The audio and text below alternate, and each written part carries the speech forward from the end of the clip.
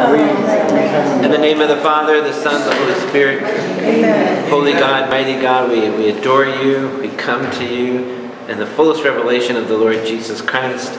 We study this ancient prophet called Hosea. Salvation is God, and we want to be saved by Jesus Christ. So bless this word to our hearts, and Lord, may we find firm faith in you as we work our way through this great, exciting text. And Lord, we want to come back to you. So bless this word to our hearts, and may we find favor in thy sight. Glory to Father, and to the Son, and to the Holy Spirit, as it was in the beginning, is now, and ever shall be, world without end. Amen. In the name of the Father, the Son, and the Holy Spirit. It is the start to be a good school year. We're opening a lot. We opened 4 new Bible studies. Isn't that great? Wow. So the kids are studying the Word of God now, and they want to. You know what's really great about it? They want to do it. I know you want it. Excellent. All right. All right. No, you. All right. We left on Hosea 6. When things really get bad, how many ever had an interesting discovery? When things really get bad, God is looking at you. Turn to the person and say, that means you.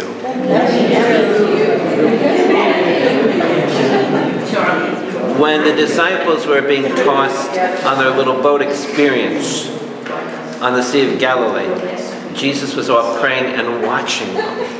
He had to let them go through the storm. It was a very quick tour, but guess what happened? It took them 7 hours to get a few miles, because they were in a storm and they thought they were going to lose their life. So Jesus lets you go through that. And then he says to us in verse 1 of chapter 6, and everybody box 1 and 2 in, because this is one of the greatest prophecies in the Bible on the resurrection.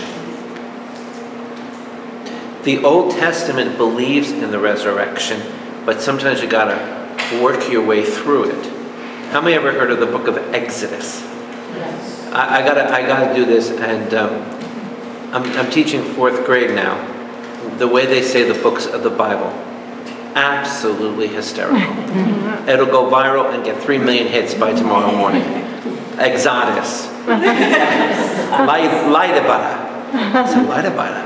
I mean, the names that come out of them are precious.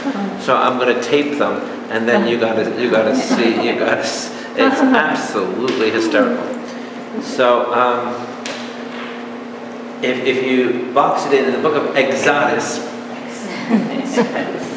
we find when God reveals himself, I am who I am. Exodus 3:14. He says that I am God of the living of Abraham, Isaac, and Jacob. And when God says I'm of Abraham, Isaac, and Jacob, God can only put his name next to somebody who's alive. Whoa! Did you get that? Yes. What did the Jews? Who are the big 3? Abraham, Isaac, and Jacob. God can never put his name next to a dead person. So, but they were already in Exodus. They were already. And so God says, I am the God of Abraham, Isaac, and Jacob. So there's an account of the Deuteronomy 31:16 is another account when God says that there'll be a revival. Perhaps the clearest one of all is Isaiah 26:19, which we looked at last time. Isaiah 26:19. It talks about the resurrection. Okay, how many know everybody here is going to be resurrected? Some of you, it may not fare well. Amen. In 26:19, everybody will be resurrected. John 5, from those, some will be saved and some will be damned. Then another Old Testament, I'm giving you Old Testaments tonight, of the resurrection is in Psalm 16:10. In Psalm 16:10, God says these words to us. It's about Jesus in the grave. As soon as he goes into the grave, does everybody know this? As soon as Jesus' body was placed in the grave, what happened to his body? Started regenerating. It didn't go toward death, it went toward life. It started going the other way. So what happened to all of his wounds on the body? They all started disappearing. But God in his goodness allowed the wounds to stay here, on his side, and in his feet. You will see that one day. How many are excited that you're going to see that? And so we see that's Psalm 16:10. Psalm 16, I will not let my Holy One undergo corruption. And then the other Old Testament is the Catholic book of Maccabees, chapter 12, verse 48. 2 Maccabees 12:48, where it says, it is good to pray for the dead that they may be released from their sins. This is where you get the Old Testament understanding of purgatory. Anybody ever hear purgatory before? Yes. Now, Catholics ask the question, do Catholics have to believe in purgatory? Yes. Does Phil believe in purgatory? Never mentions it to me, ever. But you must believe, if you want to be a Catholic, there is a real purgatory. Amen? Amen? Amen. So there is a real purgatory. But where's that in the Bible? Really quick, 1 Corinthians 3:11-16. Next, we can see that in the Old Testament, there's another idea of the resurrection in Daniel 12. Daniel chapter 12. Now, we could fill tonight doing a whole study on the resurrection, which wouldn't be a bad idea. So does everybody know, the moment you die, review, you know whether you're going? Ma'am? You know where you're going. Ma'am? You know where you're going. You're going either to glory or the cooker. In fact, the kids will say to me, did you mean the cooker? I said, yeah. The cooker, amen. So all the kids know there is a real cooker. And so they said they'll never work for UPS for the rest of their life. Okay, so there is a real heaven and there is a real heaven. The moment you die, that's called the partial judgment.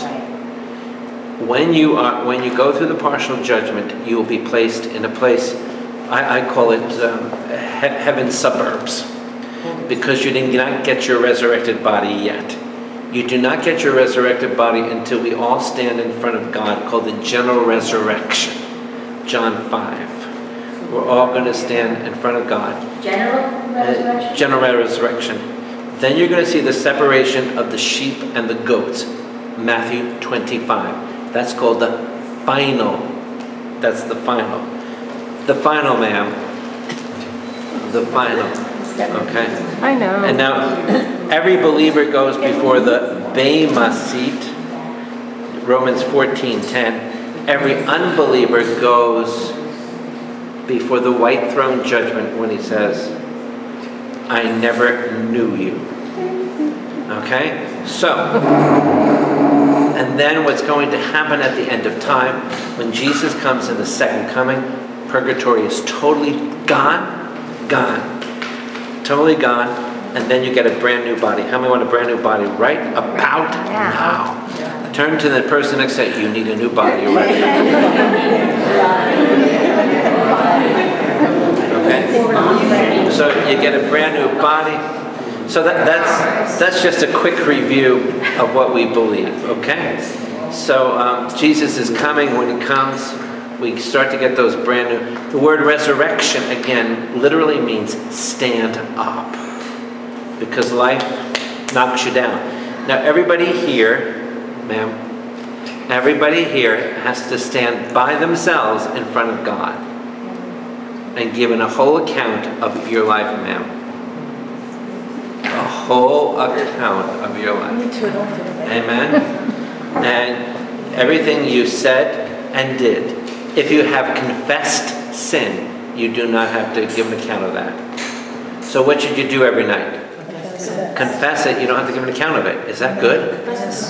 When I had the nuns, remember with the holy sisters, they always told me one thing before I go to bed. Ask God to forgive you of the day's activities that were not good and sinful. Amen? So you are forgiven. So you don't have to give an account of your life before God for confessed sin. Good stuff? Good stuff. Hebrews chapter 8, verse 12. Hebrews chapter 8, verse 12. And then when we get, after we're judged on the day, it's called in the prophets, the day. We would say Yom, Y-O-M, the day. After we go through the day, then we're ushered into glory. You get your brand new bodies. When you get your brand new body, 1 John chapter 3, it's exactly like Jesus as he rose from the dead. In that same power and might. So how many like a body like that? When you get your brand new bodies, this is a long explanation, you'll be able to walk through walls. Your mother always wanted to send you through one. You will be able to walk through one. Amen. You'll be able to walk through the walls.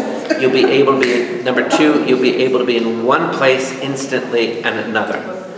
Thirdly, you will have impassibility, which means you'll never suffer, you will never be depressed, and you won't be hungry anymore. And then you reign with Jesus forever and ever and ever and ever and ever. You got the picture? All right, that's a long explanation. So the word resurrection means stand up. Why do you got to stand up? Because you got to go in front of a judge. Okay, verse 1. Chapter 6 of Hosea. Come, let us return to the Lord. He has torn us to pieces, but he will heal us. We've been ripped. Remember the prophets say, this is called being raised. R-A-Z-E. Everybody say raised. Raised. Do we use that word a lot? No. How do you say that in Korean? You got to be raised. Do they use that word raised? Raised means utterly destroyed. You got to be utterly destroyed, and then God can take it. As Job would say, chapter 19, verse 23. My life, I will stand on the ashes of life. My eyes, not another's, will see God. Job 19:23. And it's a great Bible verse when you want to plan your funeral mass with Liz Kanapka.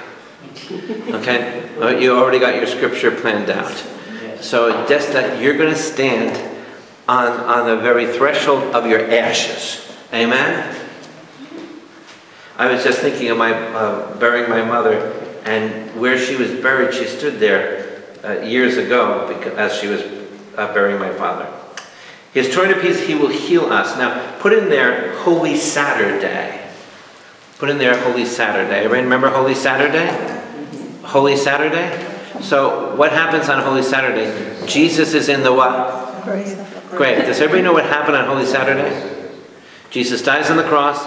He goes into the grave. And what happens on Holy Saturday? He's working. He went to Sheol. He goes all the way down to Sheol. Let's see all the UPS drivers down there. He goes all the way down. He goes all the way down. He goes to Sheol. And there was every known person who lived prior to his death on the cross. He preached there, 1 Peter 3, 18 and 19. He preached there, and there is a Catholic belief, it's really a beautiful Catholic belief, that St. Joseph was already found in the corner, and Jesus went to him first. It's a Catholic belief, it's not in the Bible. It says, come on, let's go now. Let's go, amen? Amen. So it takes him, and then it says in Matthew 27, 51. Matthew 27, 51. As soon as Jesus did that, the rocks began to shake. There was an earthquake. And when you go to Israel with me, we'll show you the crack. And Bishop Saratelli said something, and I was shocked that he said it, because the Protestants have always said it. When he said it, I'm like, wow. He said what happened is the blood of the Lamb ran all the way down into the ground through Calvary, and it caused the whole rocks to split. When we go at the bottom of Calvary, you're going to see where the blood of the Lamb just broke open the rock. Did you take a picture of that, sir? All right, he's got a picture of that. All right, so now he can point out and say, the blood of the Lamb went there, okay? And so bad was the earthquake, it went all the way, they felt it in Rome. Wow. They felt it straight across underneath the Mediterranean Sea, right in Rome. So when Jesus really did a shaking, didn't he? So now, look what happened on Holy Saturday. It's a healing day. Then he says to us here, he has injured us, and he will bind up our wounds. How many are wounded? Now, when you sin, how many know you're really wounded? Right? Anybody here wounded? Everybody here, shake your head. Yes, we are all wounded. And then he says, put a big star there by verse number 2. After 2 days he will revive us. On the third day he will restore us. Everybody underline the third day there. There's the resurrection. He will restore us. Now here's what it means to restore. To restore means to take brokenness and make it like nothing has ever happened. That you can't see the difference where your brokenness was. How many would like to have that kind of healing from the Lord right now? And that's what kind of healing Jesus offers right now. You can get that kind of healing. Amen? Amen. Galatians 6 verse 1 and 2. That's how we are to restore people. How many would like to restore every single person in this room right now? That everybody here knows what everything that they've done is totally restored. That everything about their bad history is totally gone. That they are so brand new that they could do cartwheels in the parking lot. How many would like to have that kind of brand new start? Guess what? It's yours tonight, okay? How many want to do the kids tell me to do the floss dance, okay? So how many want to really rejoice? That's what God offers you. That's resurrection. Now underline the word third day. Now I want you to notice something for the rest of your lives. I'm giving you homework. Be very close attention to all the third days mentioned in the Bible. For example, let me give you another. They're all connected. And I was going to do a book called, but someone didn't help me yet. I was going to do a book on the third day, the meaning just the third day. And one of the third days is when Avram is walking, Yitzhak, Abraham and Isaac are walking up the mountain. Yes. What day was it? The third day when they started out. The third day. Are you getting some good stuff here? Okay. So every time you read the third day, you know something magnificent is going to happen. But he will restore us that we may live in his presence. Now, if you underline the word presence there, it's more the glory of God. What do your Bibles have for that one? Presence. Presence? Okay. Before him. I like the word presence better. Amen. Now remember, there are two presences of God. One is in the Bible, another one is not. The outside change of your life is called Shekinah. Spell it. The inside of God working on you is called kabod. Spell it.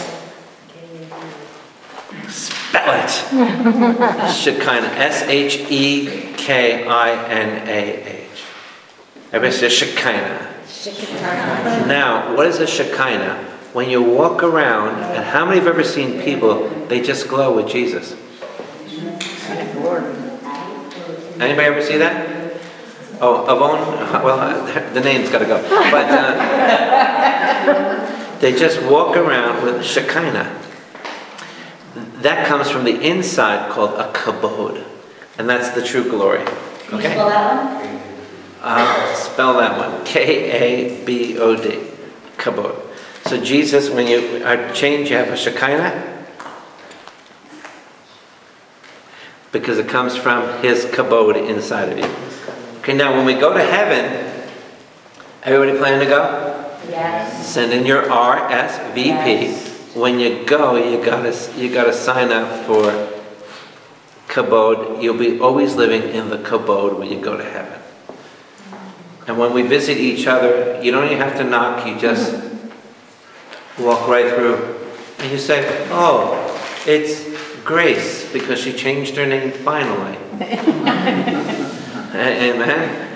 She'll walk through. I know that when she goes to glory, she will not have the name Avon.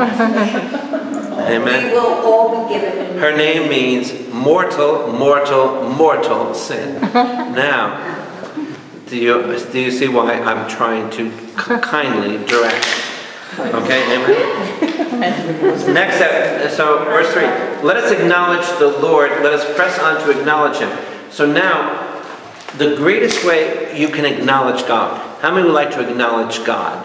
One thing great my mother always taught me. She says, please acknowledge people. Acknowledge them. People in this room love to be acknowledged. Shake your head, yes. We just love to be. This past Friday, we had a healing mass. Do you remember, ma'am? There was a woman, I was told there, a good friend of ours. She was dying of cancer.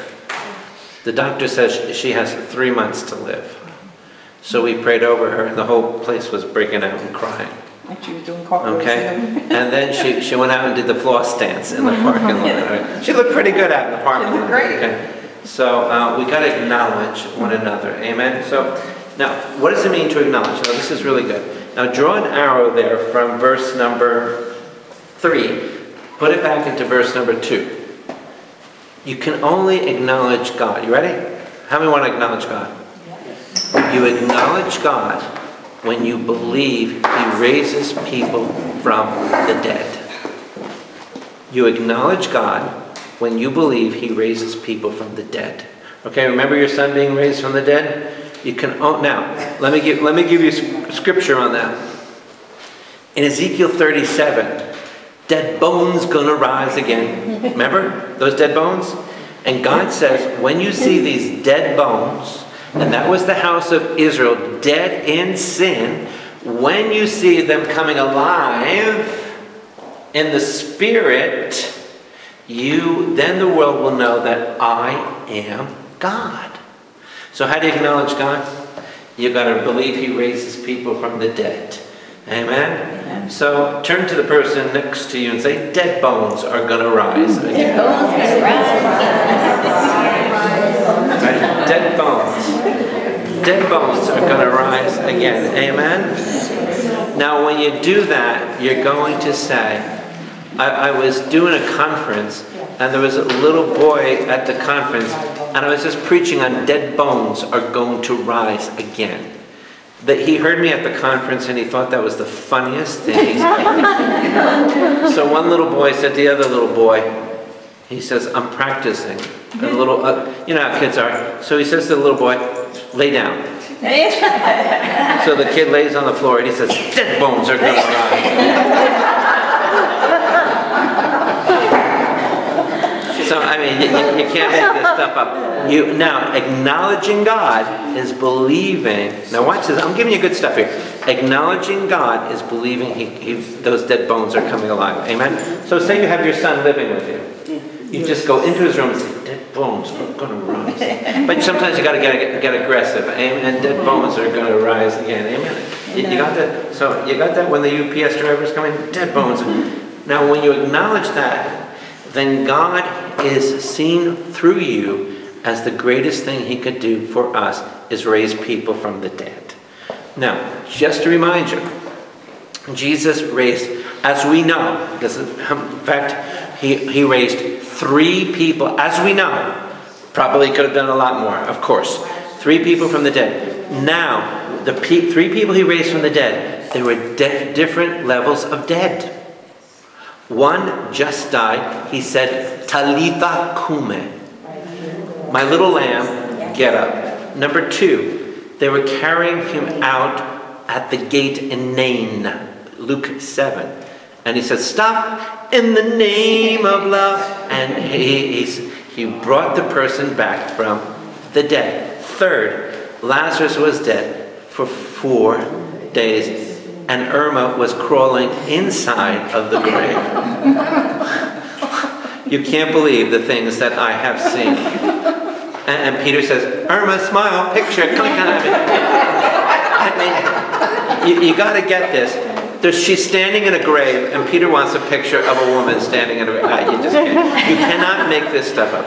So, Jesus raised 3 people from the dead. One that just died, one that was being carried out, and one was dead for 4 days. So now, what's the greatest acknowledgement? Say, anybody have a problem here? Nobody. Anybody ever have a sin here? Everybody. Okay. Okay, now, when you have a sin, what do you got to do? You got to acknowledge it. And then, when you acknowledge it, God gets the glory. Amen? Are you following with me? This is good stuff. When you do that, brothers and sisters, you're raising from the dead. Good stuff? Let us press on to acknowledge Him. As surely as the sun rises, He will appear. Okay, we underline that. Now, God always wants to... What does God do the best? Well, everything, of course. But for us, what is the best? My sins are gone. So he's going to make an appearance. So if everybody write in there, the incarnation, he will appear. He will show his glory. Amen? The prophet Malachi says the sunbeam will be on his wings. Now, when you go to Malachi 3 and 4, it says when God appears, he'll be in glory. How many remember the transfiguration? Yes. Some of us want us to skip the transfiguration in the Holy Land. Yeah. Because we've already seen it so much. But someone has not come all those other times and probably would like.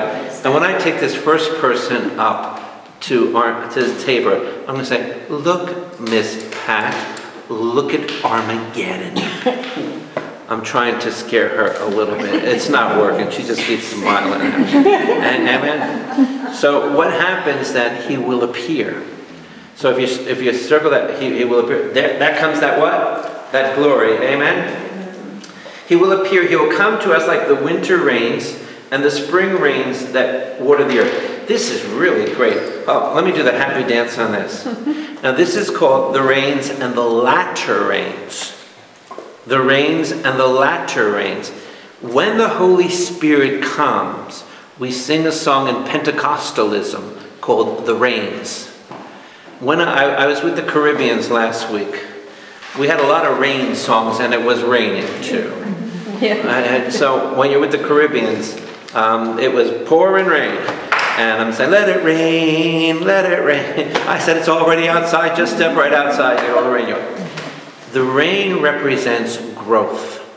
I've been asking the Lord for years. I keep reading a passage in the Psalms about getting corn. I said, God, why corn? I like corn. Do you like corn? And it doesn't mean the corn, the yellow stuff that you eat, New Jersey variety. The corn means, on a corn they have all these tiny little what? Kernels, right. It means the multitudinous abundance of, next time you eat a corn, not the ones on your toast, but the next time you eat a corn, count how many kernels you're eating. That's the multiplication of the grain. So God wants to give you, when you eat a corn, it means multiplication, it means fertility, it means light in the spirit. Amen? So now, it keeps on restoring. It keeps on restoring, right. Very good. Now, so in Israel, there are 2 rains. By the way, it hasn't rained there in 6 years right now. Remember with Elijah? 3.5 years. So they're already beyond Elijah right now. Now, here's really scary news to tell you. It hasn't rained in 6 years. And Jordan plugged in water into the Dead Sea, and Israel plugged water into the Dead Sea. So they're going, what are they doing with the Dead Sea water? Well, they got taking out the salt factories, right? And then what are they doing to the Jordan River? And it's, so you're going to see the Jordan River. Pretty soon we'll be able to walk over to Jordan. And then when you look at the Sea of Galilee, islands are forming there right now. As everything is drying up. Amen? Now, Israel needs rain. I hope it doesn't come when we start to get there. Okay. So usually, the first day we arrived last time, it was raining. It was cold, it was chilly. It was so cold I saw a chicken with a cape on. It was so cold. Amen. So there are 2 rains. One is around Passover. The second rain is around October. So it's called the rain and the latter rain. Now, Israel is supposed to be the land with milk and honey. But God says, so abundant is Israel, I'm sending 2 mighty rains. Now Jesus uses a reference in Matthew 5 and verse 44 to 48. It rains on the just and on the unjust. If you put a circle on rain there, rain is always seen as good. Tov, T-O-V. Okay, unless you have 40 days of it, you got a problem. Okay, so it's seen as good. But now here, from the prophet Joel, we need a latter rain. Now, spiritually speaking, what does that mean? we've had the body of Christ. We have all experienced great things of God in this room, haven't we? Shake your head, yes. Things are getting kind of a little dark today. But how many know we need a latter rain? A latter rain. Another outpouring of what God is sending down to us. So everybody underline there in your Bibles, verse number 3, the spring rains that watered the earth. So we have the latter rains is October. The spring rains come when? Passover. Do you see the two in there? Now, how many remember Jesus standing on the steps? John 7:37. He's standing on the steps, and in John chapter 7:37, he says the Holy Spirit will come out. And also he says in John chapter 10, he says, the greatest, how many know Hanukkah is mentioned in the New Testament? Does everyone know that? Yeah. Now, the problem is you're not going to read the word Hanukkah, but what was Jesus celebrating? Hanukkah. The Feast of the Dedication, and that's in John chapter 10.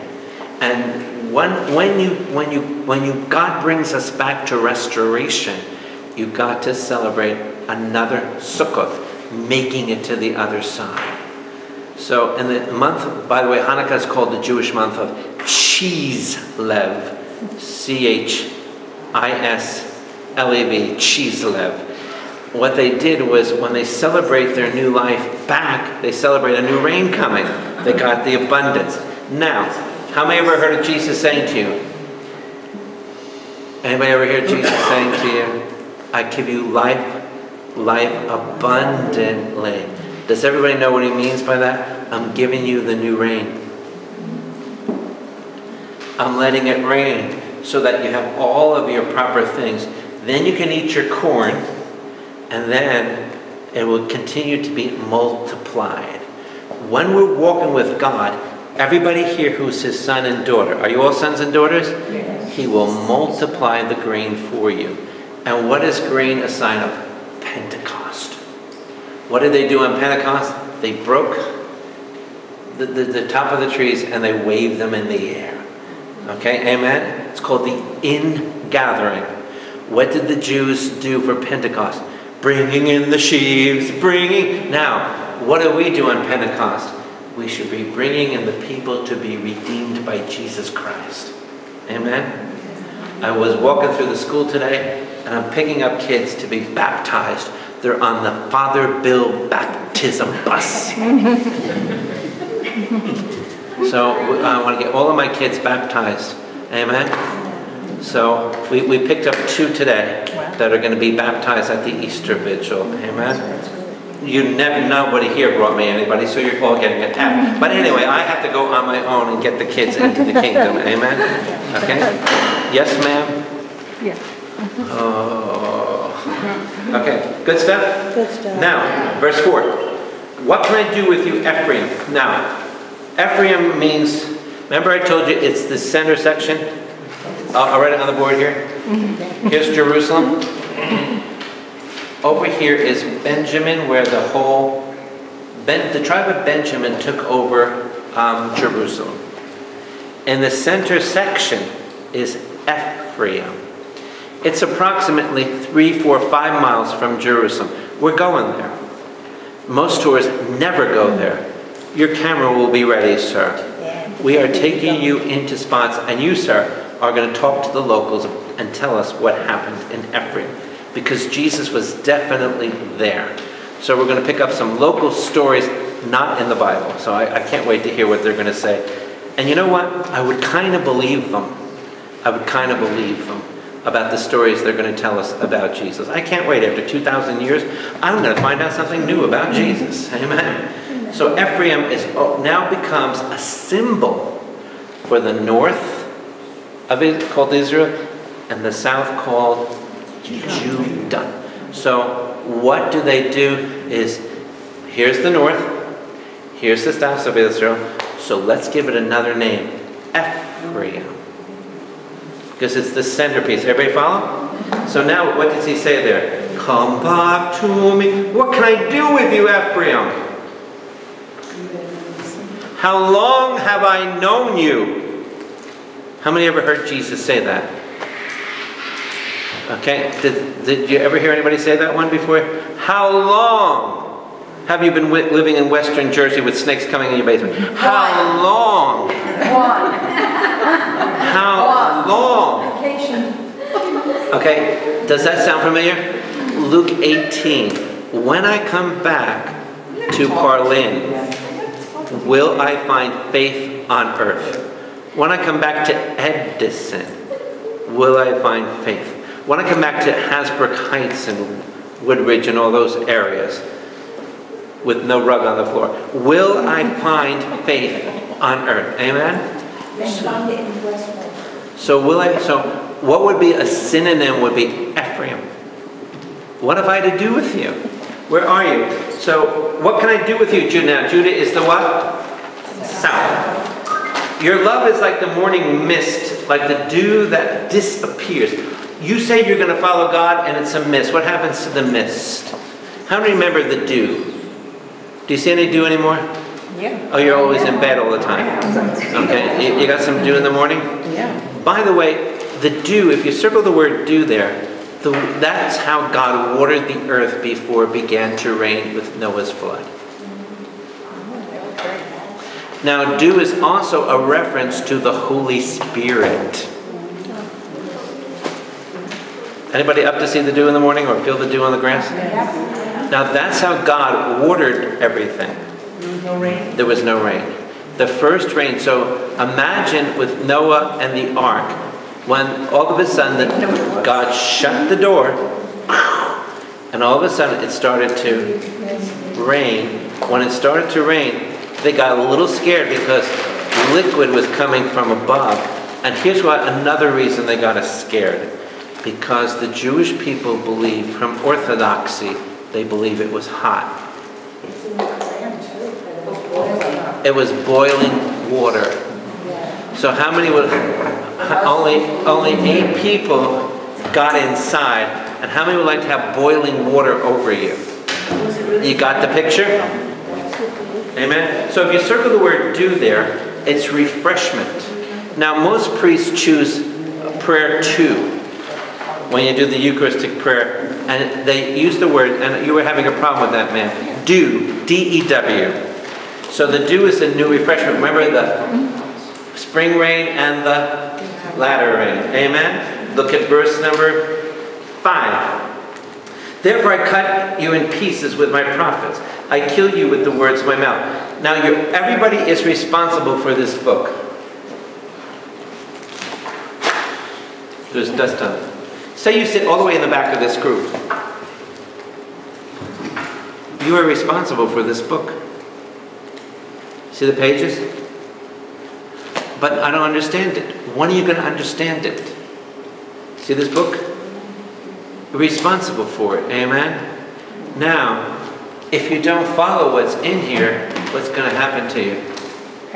You're going to perish. You're going to be cut. A 4th grader comes up to me yesterday and she said, very perceptive 4th grader, you said Jesus is the way, truth, and life. I said, yes. She said, what about, I couldn't believe a 4th grader said this, what about people of other religions? And so I just said, I smiled at her, and I just said, Jesus is after them too. And I walked away real quick. Because I can figure she has a Muslim father or something like that, so I'm saying Jesus is after them. Perfect. So at a 4th grade level. Yeah. Now I had to be truthful, but yet I just, Mommy, all the blanket. And I said, oh, I'm not going there. So I had to answer the 4th grade truthfully. I have a way, if you have tough questions, I'll give you the answers how to answer people and run. Verse 5, I killed you with the words of the prophets of my mouth. Now, what is a mouth seen as in Hebrews 4:12? It's a sword. Yes, 2-edged. Now, it's a 2-edged sword. Look at a scissors. One of the blades go this way and one of the blades go that way. Have you noticed what a scissor does? One pierces you in your heart and the other one knocks off the enemy. One gets you and the other. Now, what happens if you don't respond? You got 2 blades in you.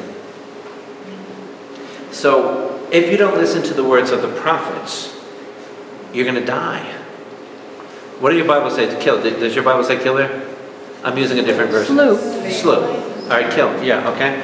You're going to be dead meat. Amen. Then my judgments go forth like the sun. And why is that a bad name, the sun? Because the sun is what? Hot. The reason I want to go to Israel in January, it's cooler. Some people say, I can't wait to go to Israel. I said, when you go in July? I said, hot as hell, baby. Hot as hell. I'm not going in July. I can't stand the heat. I'm melting. Yes, I'm melting. So I can't go to Israel in July. Amen. So now the sun is seen as bad because it's very what? Hot. Are you getting these connections here? Verse number 6. I desire mercy, not sacrifice. Acknowledgement of God rather than burnt offerings. Now, a lot of people even here think you can win your way to God. You can't earn your way to heaven. Does everybody know that? Now, very important, everybody underline the word mercy there. Mer. What was the name of one of Hosea's children? No mercy. Okay, amen? No mercy, remember? Remember the 3 kids? No mercy, no what? Not my people, no mercy. And Jezreel scattered all over the place. Remember the name of those kids? You forgot them already, huh? So right here we have, brothers and sisters, we have mercy. Write it in the word hesed. H-E-S-E-D.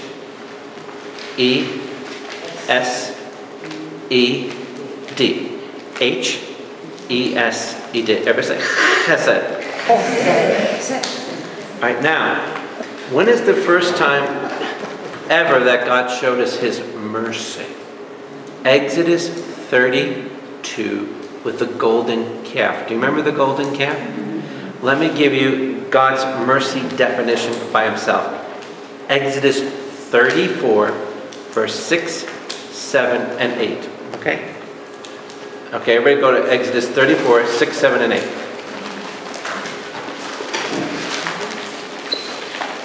Exodus 34, verses 6, 7, and 8. Exodus 34. Now, you can only meet God in one place. Where can you meet God?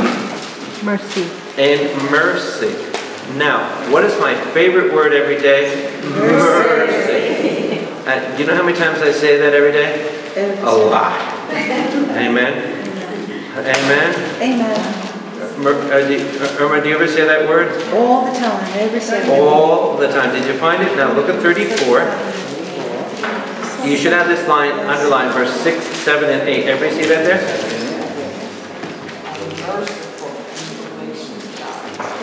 Now, here's your test. I told you once before that in those verses, it's kind of hard to get it though. Peter give anybody who can do it $100. Now, in those verses, there are 13 attributes of God. Can you find all 13? And it's not easy to find them all, okay? So there are 13 in there. 13 attributes of the mercy of God, okay? Here's what he says. Everybody with me? This is the first time God reveals His mercy to us. Now, what do we do right now? We live in the mercy of God. Through St. Faustina, we have a Sunday called Mercy Sunday. And by the way, just for the by the way of the by the way, it must be celebrated in every church every year until the end of time. But would you know that in most churches today? Oh, it must be celebrated. Amen? The Lord, everybody with me, verse 6? Yes. The compassionate and gracious God, slow to anger. I told them, Lord. Slow to anger.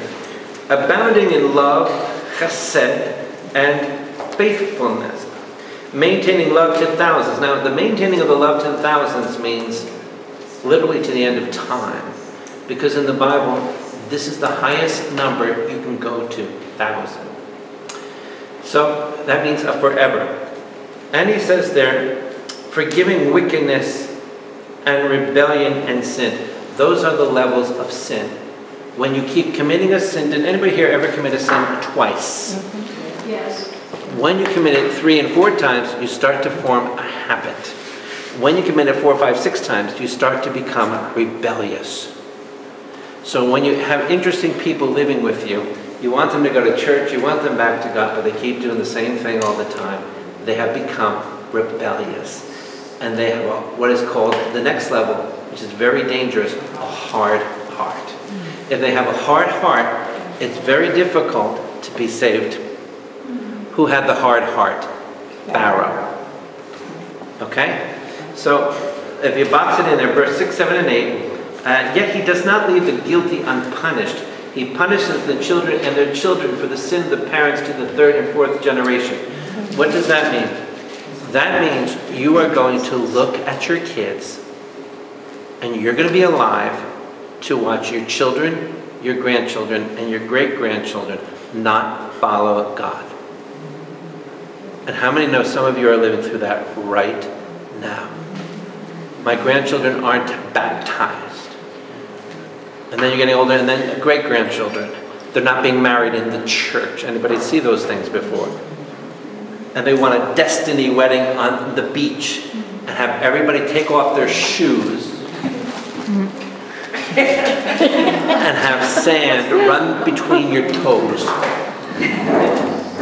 Amen? Amen. So we can see that's the first occasion. Now let me give you some more background on that. When God gives his people mercy, he takes off his hiddenness to reveal himself to us. How many would really like to see God? You can begin to see God. Exodus 25:40. You begin to see God only in mercy. If you really want to see Jesus today, it's mercy. That's why I love our image of the Sacred Heart. Image. Mercy. So, what does Hosea say? Come back to me. I know you love my singing. So back with me to Hosea 6. Underline that there. You got it. I desire mercy. Now, you're all going to be judged. Does everybody know your judgment day, what it's going to be about? Luke 6:36. Here's your judgment day. Your judgment day is how much mercy you gave everybody here.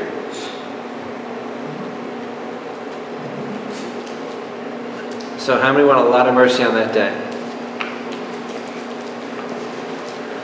A lot of mercy. Do you just love everybody? Did you invite your boss over for dinner?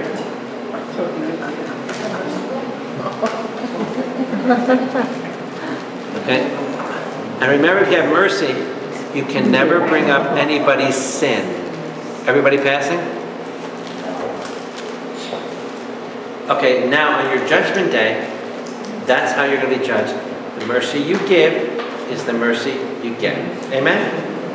I desire mercy, not sacrifice, acknowledgement of God rather than burnt offerings. Now, let's go through this. You want mercy? Yes. Now, not sacrifice. So what did the Jews do back then? Remember, what was in existence then? The first temple. So what did they do? Bah, bah, bah. They took the lamb. Look, I offered the sacrifice to you. The next one comes in. Bah, bah. And what happens? For most people, they feel they go to a church on Sunday and that's it for God for the week. Yes? Yes. So what are they doing? They're going through a sacrifice, so to speak. I don't want that. Oh, I'm not saying don't go to church. Absolutely go to church. But he wants mercy. Now Jesus said it this way in Matthew 11. I want mercy. I have come to call those who are sickos. How many know God loves sickos? That's why I think God sent me a lot of people. I'll tell you, just a lot of people.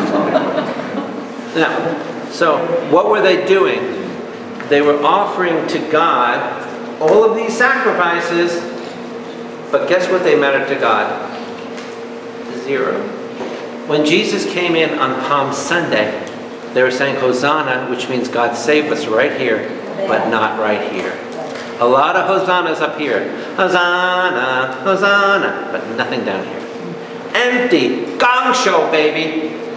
1 Corinthians 13, 1-3. Amen? An acknowledgement of God. So what does God want? Acknowledge me. We just discovered how to acknowledge God. How to acknowledge God. What do you got to do? Believe He can raise the what? Dead. Acknowledge who you are. And then He says there to us, verse 6, rather than burnt offerings. Now, underline the word burnt offerings. Does your Bible have burnt offerings? Holocaust. A Holocaust. Right, I was going to say right in there, Holocaust. Now, what's a burnt offering? You offer your animal up, and here's a little sheep. Bah, bah. They took a little needle, stuck it in the back of the neck. It dropped dead. Then the priest took the knife, went and started emptying the entrails out. And then they started to get the mutton ready. It was tied down in 3 spots. You got it? And they look like little triangles like this. You got it? And by the way, the triangles are called the horns. The horns of the altar. And then they lit a fire underneath and went. And then what happened to the smoke? It went up. Psalm 141 verse 2 says the smoke appears to me. But God says, my nostrils are not receiving that. Because you're going through the motions. Mark chapter 7. And you're far from me. Amen? They burnt offerings. Verse 7. As at Adam, they have broken the covenant. Now, what's Adam? Anybody know what Adam is? What do you think it is? The land. The what? Land? The land. What happened at the land? The blood of... Now, if you circle the word Adam, it was a place of wickedness. Yeah.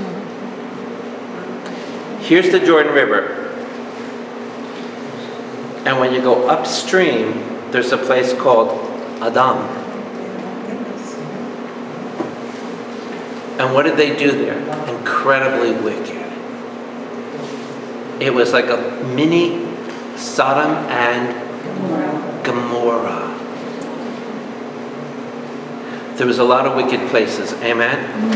So he says to us, verse number 7, as at Adam, they broke the covenant. Now, when you make a covenant, what was the covenant? Well, it starts with marriage.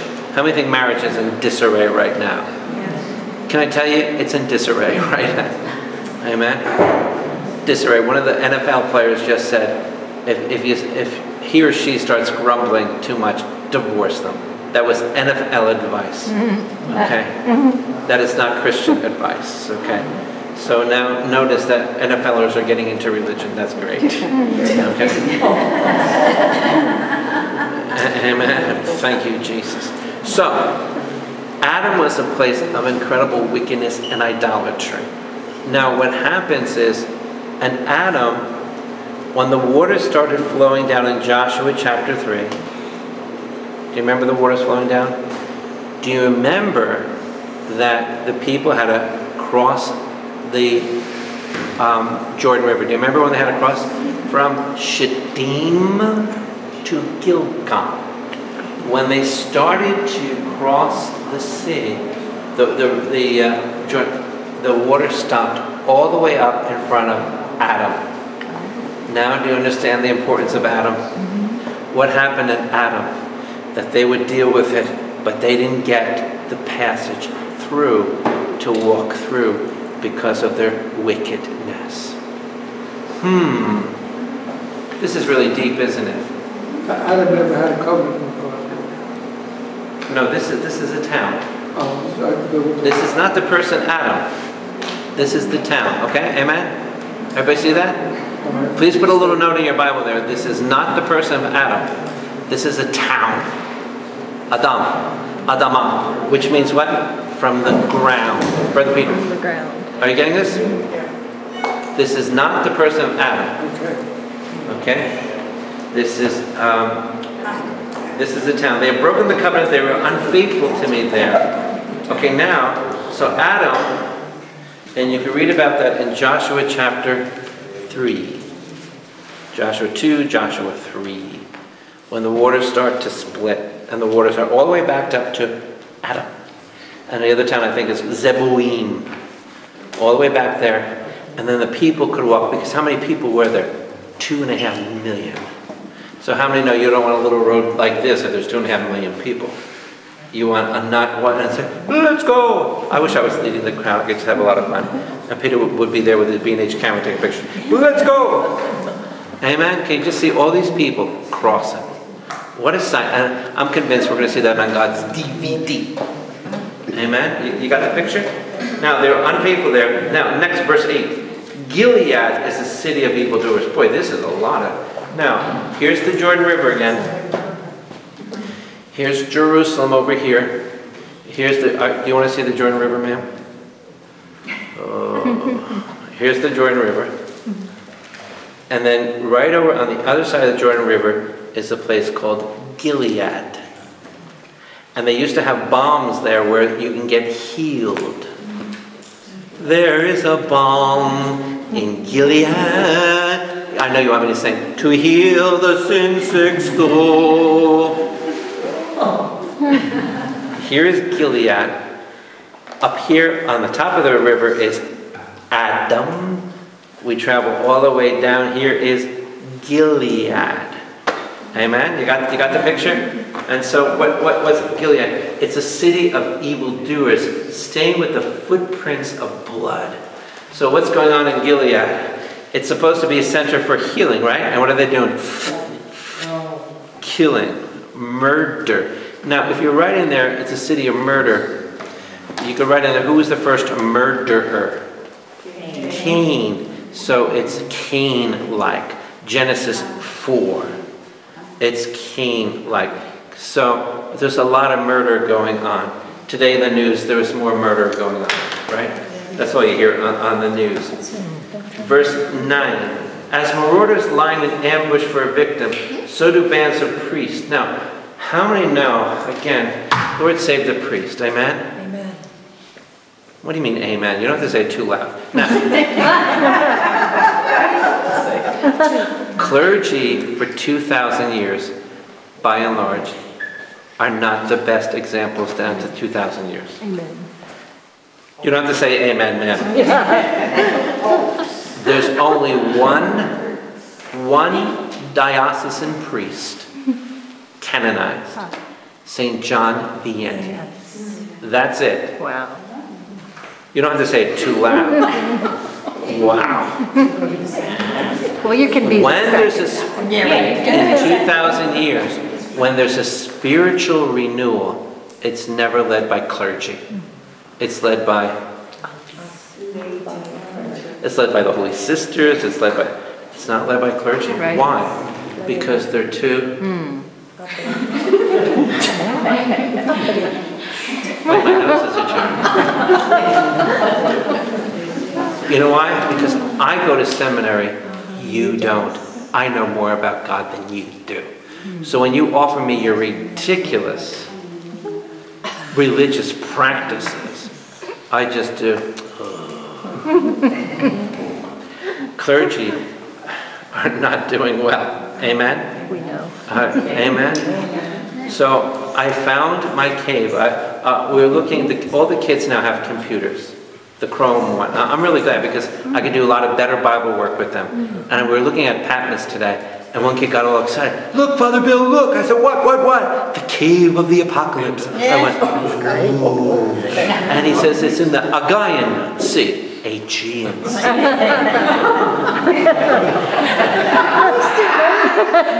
So I do have to gently guide them in their pronunciations. Okay, and the Aegean Sea, no, Aegean Sea. So we found Patmos, we found the cave. I said, ooh. and somebody says, I'm going there. I'm telling my, no, he says, it's cute. He says, I'll ask my mother if I can go there. I said, I'm going into the Aegean Sea. I said, bring your B&H, baby. Bring the B&H. So, does everybody understand what's going on here? Now, who gets another mention there? The hands of the priest. They murder on the road to Shechem. Ooh, carrying out their wicked schemes. Now, these are the people who collect money from you. These are the pictures who Peter takes B&H pictures of. And you get 10 holy cards. And what are they doing? They're killing people. Now, what does Hosea 4 verse 6 say? Remember we just looked at that? What's the job of a priest? The most important thing for me, outside celebrating the sacrament, is to teach you. Amen? I want to pour everything I know in my mind and my heart about Jesus to you. I won't be satisfied till I do that. But I keep learning stuff every day, so I got to pour out more stuff to you. Amen? Amen. So that's the role, is to instruct the faithful. What are these priests doing? They're killing people. They're killing people. I mean, Lord save us. Amen? Are they robbers? What's that? Yeah, like look what happened. Yeah. on the way they're... Now down here, I don't want to tell you this bad news. You want to hear the truth? Mm-hmm. When Constantine, I don't even want to tell you, I want to hear good news. When there was 10 persecutions of the church. The last persecution was called the Diocletian. It ended about 320.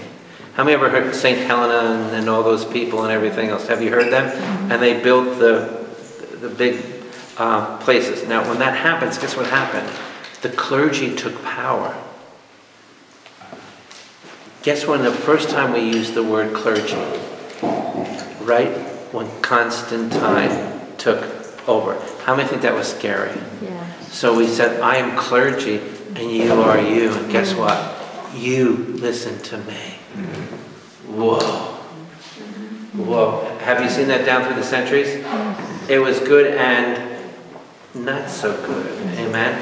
So right during that time, we called ourselves, for the first time, after being persecuted for 300 years, clergy. Clergy. Whoa. And what did you think? Hello? Oh, your clerginess. I believe in honor and respecting the clergy. Amen. The bishops, the cardinal, I believe in honoring them. Amen. But what do? We lifted them so high. And guess what? Now we look at them and go, oh. Amen. But don't you ever treat Father Bill like that. Amen. Never, ever. Amen. Now I have seen, look at verse 10. Everybody look at verse 10. I have seen a horrible thing in Israel. Where's Israel, everybody? The north. Put it in there a little north, okay? The north is called the what? Israel. The south is called what? Judah. Okay, very good. So everybody put in there the north. I've seen in the north, given to prostitution. Hello? All right, now, what are the number ones attack in the church? Homosexualism? Yes. Yeah. Attacking kids? Yes. And this needs to be addressed right away. Right away. Prostitution is big. Prostitution is big.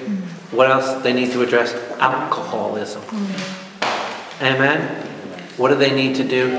The computer and the TV intake. Amen. Amen. Living high on the hog. Amen.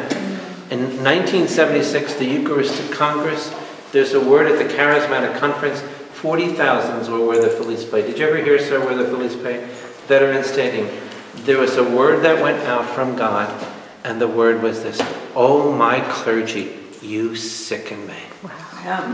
And here was the word: you drive around in your big black cars, and my people are starving to death. Woe are you. And guess who heard it?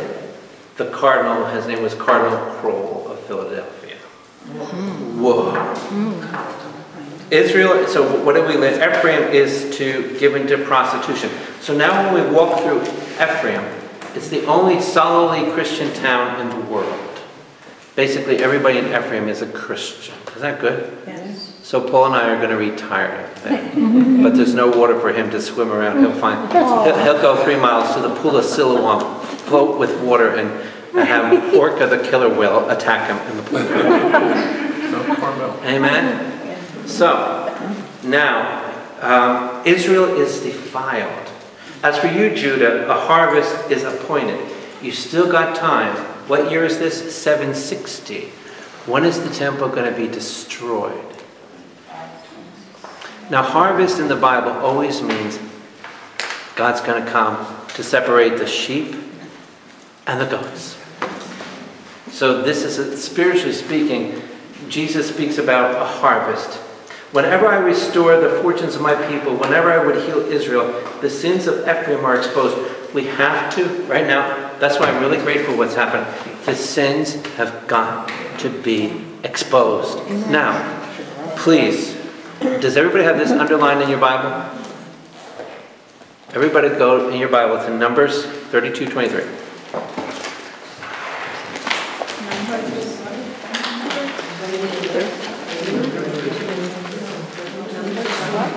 Numbers 32:23. Does everybody have that underlined in your Bible? Do you, ma'am? No.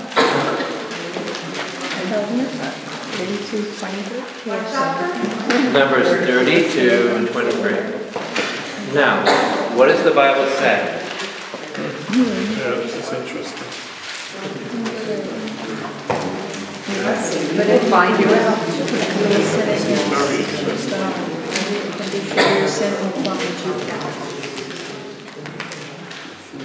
Right now we heard about the prosecutor coming to New Jersey. And by the way, just for your FYI, he's the guy that's doing the prosecution now starting in New Jersey. It just started. He's ready for this. He's a great Catholic. Oh, good. And guess what? He's out to clean house. Amen. And guess what? For the brothers who have done, the phone is ringing off the hook right now of the abuse going on. Does everybody know that? Uh-huh. So guess what? Yeah. Oh, don't get nervous. My life is so boring. I just go to my room and throw covers on my head. Amen. So I just want, I told you, a bed. I got to check the Yankee score out, and when the second coming is coming, and that's it. Amen. And keep the room cool in the summer, and keep it cooler in the winter. I always open my window. I've got to get some air in. I can't breathe. So Numbers, what does it say? Your sin will find you out. Please, I'm begging everybody here, you know about your present life and your past life. Anybody here 17 before in your life? Many of you had very colorful lives. Anybody here have a colorful life? You, ma'am, had a colorful life? You had a colorful life? Okay. So, did you ever have a colorful life, sir? No colorful lives. Okay. He lived a boring life. All right. I was too busy sewing. Now, in Luke chapter 12, verse 1, 2, 3, 4, 5, Jesus says everything's going to be revealed. So how stupid can the clergy be thinking nobody's going to find out? Amen. How stupid can you Because think they don't you're going to read be the- moved along Well, and okay, it's wait. going to be found out? They don't know the scriptures. They don't know the scriptures. Yeah. No, they don't know. Everything you do in the dark is going to be revealed in the light. Amen? So now comes full exposure. Amen. And what happens to Ephraim? And we're going to take you there. And B&H cameraman here will take 1,000 pictures. Because he's never seen the area, so we're going to take a new spot. Whenever I would heal Israel, now what's the first way of healing? When we do our healing, November 16th and 17th, we're going to have a healing mass at night, and then on the 17th, we're going to do deliverance. Okay? Now, what we're going to do is we're going to go for you physically and emotionally. And you're all emotional wrecks anyway, you drive me nuts enough. Then we're going to go for you on the inside. Because you're all damaged. Amen? Everybody shake your head yes. And we need this cleansing. Amen? Amen. Because I believe the time has come that I need to do this with you. Because you've got to be set free. Are you all coming on the 16th and the 17th? Amen? So, now, what's going to happen is you've got to be exposed on the inside. Don't get nervous. I'm not asking anybody to reveal what you did when you were 17. I don't want to hear it. You were wild. I know, you were really wild.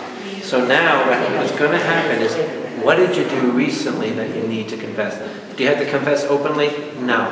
Confess to God and be cleansed. Amen? Because you want to be cleansed on the inside. So this is what those hours are going to be about here. Amen? Good stuff? Good stuff. And I'm going to have help from a wonderful gentleman.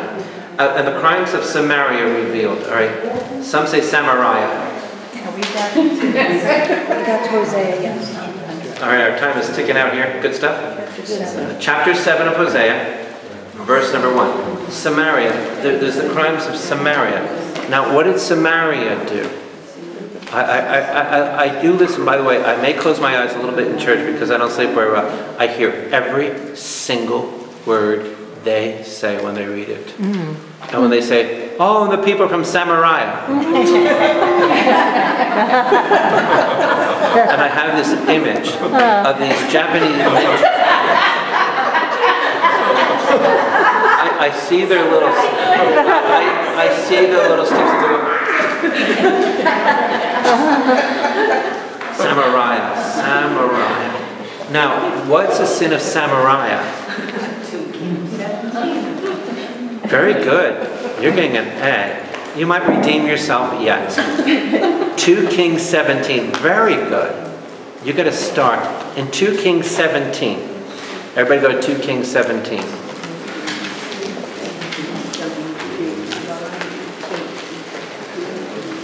How many like studying the Bible? This is really studying it. Jesus said to the Samaritan woman, and if you pray hard enough, it's right now. It's off our trip to go to see that because they throw stones at the bus. If they do, I'll sacrifice Pat and put her out. And we'll say, Pat, if we can, we'll pick you up at the end of the trip. All right. If I'm still alive.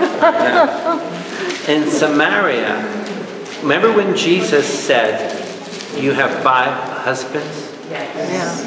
Does everybody want to know the names of them? There they are. Look at 2 Kings 17. Everybody with me in 2 Kings 17? Look at all the names of the 5 husbands. What verse? All right, what verse? Verse Avon. Verse. 29. All right, these are the 5 husbands that Jesus spoke about. Remember with the Samaritan? Yes. And so what was Jesus doing at the well? We want to get to that well. I want to see that. I have never seen that well. So here's what Peter's going to do. He's going to dress up with the sheiks, the sheikhs, and the shooks. I'm going to put all this Arabian gear on him, and he's going to sneak in to take a picture with his B&H and take the pictures of the well for me. It's still the same well that Jesus got proposed to. It's still there. It's still there. Very well. Okay, we're going to try to get in there. We got to monitor it day by day to see what's going on there, because they just pelted a bus with rocks, and it broke one of the windows.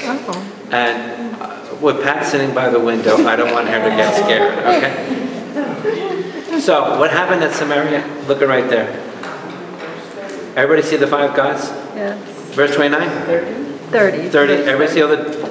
These are the 5. You could write in there the 5 husbands that Jesus was referring to. You're the only ones on your block that know that. Is that interesting, the 5 husbands? Are you there? 2 Kings 17, verse 29, 30. Verse 30. 2 Kings. Babylon conquered Israel, the northern kingdom. They took all the Jews out, and they brought people from other nations. Everybody see them? And all the other nations. Now you're the only ones on your block that know the names of the 5 husbands of Photina. Her name, according to a tradition, is Photina. Photina. Photina. Jesus had to go to Samaria. The second thing about Samaria, Number one, those are the gods. I wasn't thinking that until Avon mentioned that, and that's very good. You're getting an A today, Avon. Here's the second thing I want to say about Samaria. The reference to Samaria is when the enemy is going to come in 722 BC, they're going to take over Samaria. The enemy is going to force themselves upon the women. Sound familiar today? And the name of the enemy coming in is Aram, A-R-A-M. Jesus speaks a language called Aramaic. There are 4 incidences in the Gospel of Mark where you hear Abba, Talitha Kumi, Ephatha, Eloi, Eloi, lama sabachthani. Do you remember those times? Those are Aramaic words that St. Mark, by the way, St. Peter was dictating to him. Said, keep those words in there, in the original lingo of the day. And they had to take the Berlitz School of Languages course. So, what's another thing about Samaria? It was mixed religion. What did the Samaritans do? To this very day, we're going to leave Pat as a sacrificial offering. To this very day, they hate the Jews in Jerusalem. Wow. Do they consider themselves Jews? Yes, the true Jews. But they only believe in Genesis, Exodus, Leviticus, Numbers, and Deuteronomy. They don't like Hosea because it speaks bad about them. So when we send Pat to the top, and Pat's going to say, "Oh, I learned about you guys in Hosea." You're really bad. Okay. So what's going to happen as the bus takes off, and Pat is still talking to us, Pat will be stoned to death. All right, and don't get nervous. I will go and have a funeral mass for Pat right away. And because right after that, we're going to Nain. Okay, so where Jesus raised the dead. So when you talk to Samaritans, when we go there, if God opens the door if it's calm, when we go to Samaria with the Japanese ninjas, when we go there, it's a place where they believe they are the true Jews. Are they? No. But don't tell them that. Just smile at them. And Peter says, Just smile. B&H, my new B&H camera. Picture. I want to take a picture of you. I go to Dunkin' Donuts. I want to show everybody the picture. Smile. Amen? Are you getting this? So do you understand why he mentioned Samaria? Samaria, put a big note there, is always, always in the prophets mentioned in a bad light. Always. Always.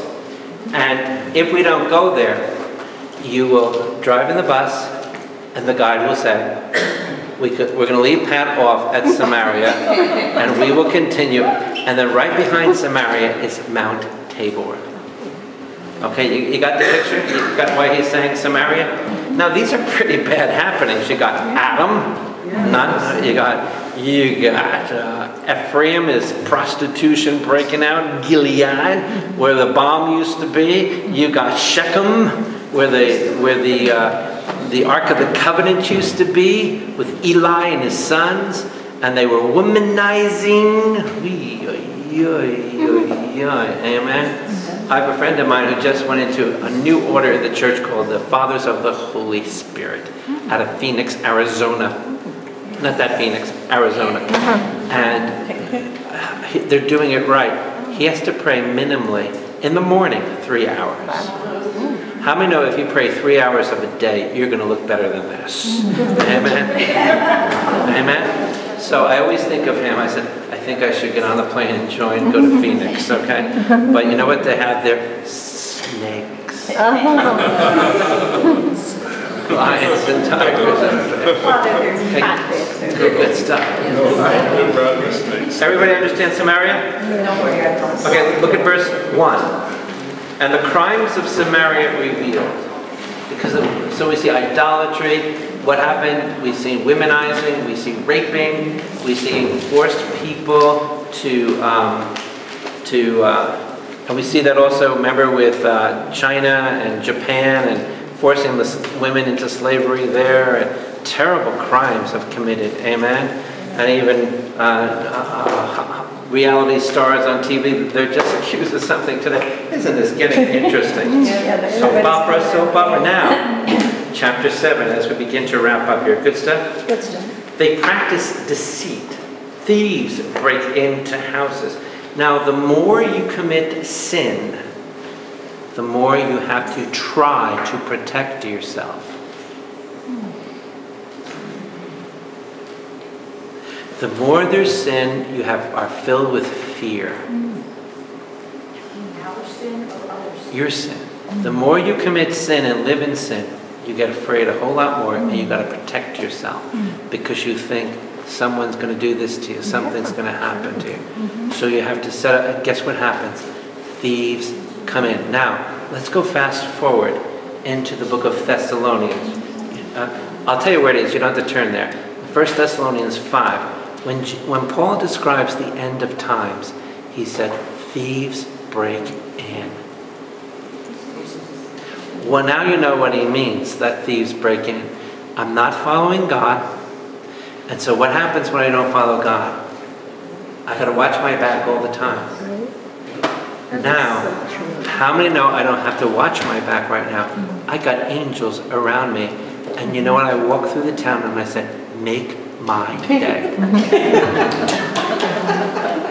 Amen? Yeah. So, now you understand 1 Thessalonians 5, when the thieves come in. Now, how many ever heard of Armageddon? In Revelation 16, when Revelation is again introduced to us of the Armageddon, guess what happens? The thieves will break in. When you don't live a life in Jesus Christ, thieves are breaking into you. Amen? You getting all this? So true. So you can see there, look at verse 1. Bandits rob in the streets, verse 2, but they do not realize that I remember all their evil deeds. Underline that.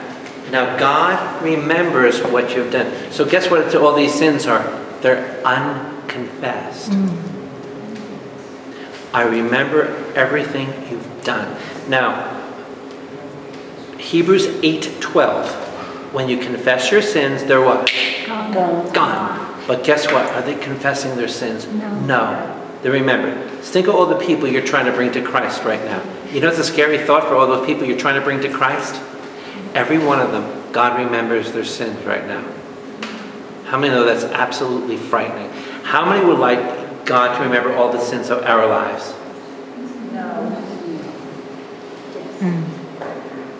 How many are grateful when you're a Christian, God doesn't remember any of them? But I'll be right back. The kids are telling me to do applause. One day there was a teacher singing with the kids on the stage, and the kids are singing, and I'm in the back on. And the teacher turns around.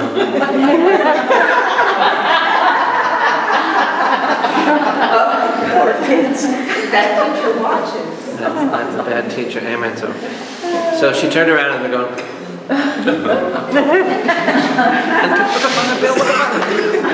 And she turns around like. Amen. So the thieves are breaking in. And I really feel for every single person that doesn't have a personal relationship with Jesus, their sins are remembered right now. Whoa. Whoa, baby. Whoa. The sins engulf them. Look at verse 7, verse 2. They're always before me. Whoa, they're always before God. How many would like to have all of your sins before God right now? Okay, if you underline that. This is every unredeemed person has all their sins before the Almighty. Whoa, baby. They delight, verse 3, they delight the king with their wickedness, the princes with their lies. Now, how many ever heard of my friend John the Baptist? I've been studying him again. I always study. And I always like, do you know John preached in the water for 1 year? When we go to Israel, and Pat's still in Samaria, I will show you But we're going to have a night vigil on Mount Zion, candlelight. And hopefully through the twinkling of the night, I want to show you where the Macarius prison is, where John was. Okay? So I'm going to point it out to you where the prison was. Here's the Dead Sea, where Irma was swimming and getting all gook all over her with the water and the bubbles. And right on the other side of that, you see Jordan. Right over there in the corner is where John the Baptist was in prison. And in that courtyard, that's where the Hootsie Tootsies came out, Salome. By the way, her name is mentioned by a man called Josephus. I could show you the court, what it looked like. That's where he swore, and he was drinking. Amen? So brothers and sisters, the princes with their lies, they're all adulterers, burning like an oven. Malachi chapter 3, whose fire the baker need not stir, because there's plenty of what? Fire. From the netting on the dough till it rises. On the day of the festival of our king, the princes become inflamed with wine. Does this sound familiar? That sounds like Herod. Here's another thing I just learned. In the time of the Bible, when Jesus was born, how many know there's like 4 Herods? Everybody's named Herod. Please do not name your children Herod or your grandchildren. Skip that one. But I discovered something, that Herod was not his first name. Herod was a title like president. So Herod Antipas, okay? Herod Agrippa. So these were all names calling them like president. So Herod became, I never knew that. I'm studying the Bible my whole life, I never knew that. So Herod became a title. So what were they doing? Filled with wine. And what was he doing when Salome was doing the Hootsie Tootsie act? I swear to you, my dear, anything you want, half my kingdom. And Mrs. Herod was going, the head, give me the head of John the Baptist. I want the head on a silver platter. We're just about done. He joins his hands with mockers. Right now we're living in a tremendous day of mocking. Now put next to mocking there, mocking always brings forth the apostasy. What's the apostasy? People raised in the faith and depart from it. How many know at least 20 people that walked away from God in your family and friends? Anybody know at least 20? Yeah. That's probably a very under number, isn't it? We probably need 30, 40, 50, 60, 70. They just walked away. That's the apostasy. And now, when you talk to them, they have a mocking spirit, don't they? Very, very mocking. I see it I hear it in my family, a mocking spirit. We will continue. Now, Father Tom asked me to go months ago to do a healing mass in Phillipsburg, which is the other side of the world. So he said, I said it, and I said, it's really not a good night for me. Oh, you told me. So I won't be with you next Wednesday to drive to the other side of the world, St. James in Phillipsburg. The week after that, I'll be taking a little mini break. So we won't be here till 3 weeks from tonight, right? You got that? So what date is that? The 10th of October. So would you please put down the 10th of October? We will resume and there should be no more falls out till the end of the year. Now, what we're going to be doing is we're going to be doing lots of celebrations. I need to know, everybody write down the 16th and 17th? Yes. Okay. If you're coming, would you kind of let us know so we can plan? Do we want lunch? Or do you want to bring your own lunch? If we want lunch, we can charge people $10 each, and Phil will bring everybody a lunch. Amen. From Circle Pizza or something like that. So we kind of need to know. I'm expecting about 100 people to come, amen, or more. Edna will help me get the information out.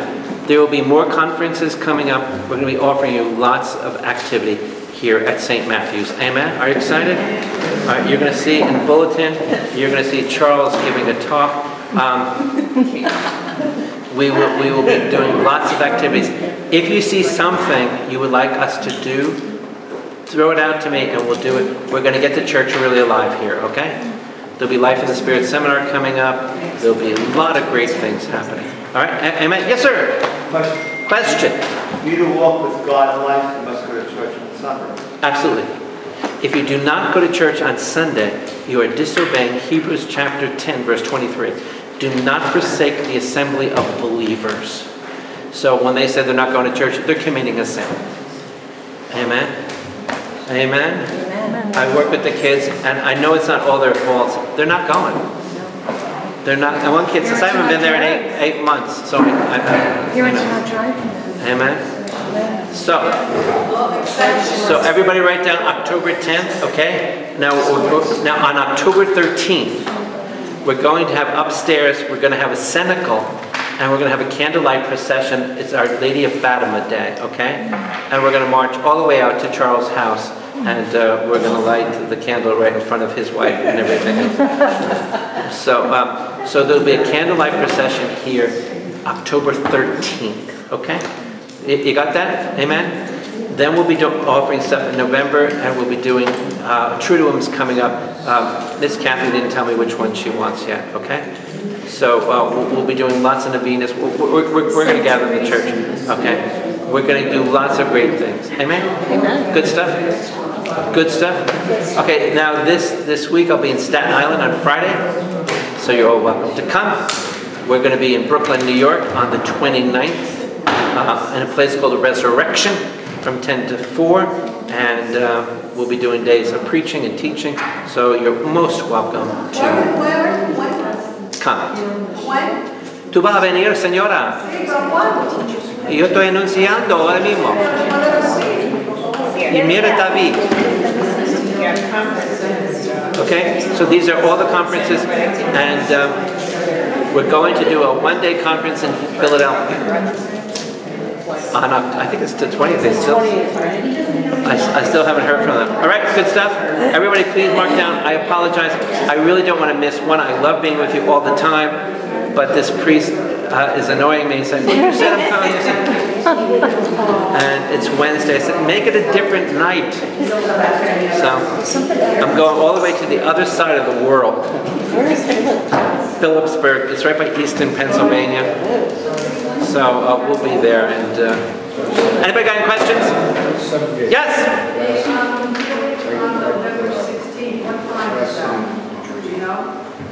The 16th is Mass upstairs at 7 and 9 to 4 on Saturday. Okay. Now there is, for those who are coming to the conference on the 16th and 17th, there is a book called Unbound. Did you have a copy of one? There is a book. It's about $15. It is a powerful little book. There's thousands that have gone all over the world. Would you like me to order you one of those books? It's How to Get Delivered. Yes. Okay, has the Korean community got that? Okay. I think the Korean community needs, if I spoke Korean, I would do a conference for them in Korea. I only got 3 sentences down. That's all I can do right now. But with you teaching me, I'll get to 4 by next week. Okay, good stuff? Does everybody have a personal relationship with Jesus? Yes. Now, are you signed up for Israel? Yes. Did David pay your way yet? Yay! His eyes just went toward God. Okay, so let's come before the Lord, and good stuff tonight? Good stuff. You got a lot of background? It's very rich, isn't it? Yeah. In the name of the Father, the Son, and the Holy Spirit, Holy God, mighty God, immortal God, renew us and restore us. And Hosea really points out, we need to turn from our sins of the past to you, the living God. Please, Lord, in these days that lie ahead with such darkness around us, help us to be honest with our lives and continue to be men and women of purity and integrity in the life and the Holy Spirit. In Jesus' name, amen. Amen. In the name of the Father, the Son, and the Holy Spirit. Don't forget to look up us online. God's Word Alive Today.